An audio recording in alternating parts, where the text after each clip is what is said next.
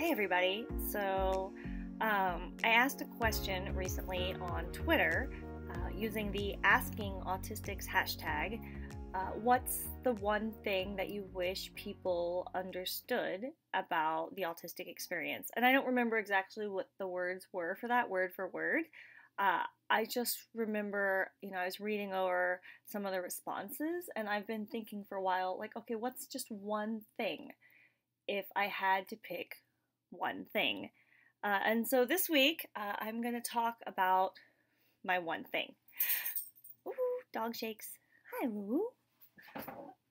So for me, I would say maybe that one thing is trying to explain to people the really spiky autism profile, because people don't really understand that, like for me, I'm highly, highly capable, and even more capable than a lot of people I know, neurotypical, autistic, or otherwise, in certain areas that are my areas of expertise.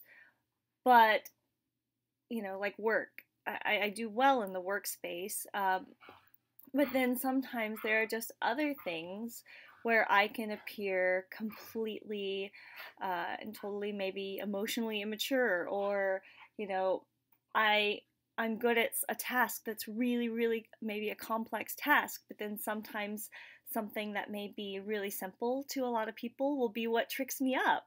Like at work, like I'm really good at really complex tasks at work, but spell checking and proofreading, which is like this really basic task that we all learn in school, is something that's just always been difficult for me, and I'm trying really hard to improve it, but I don't know if it's gonna get better.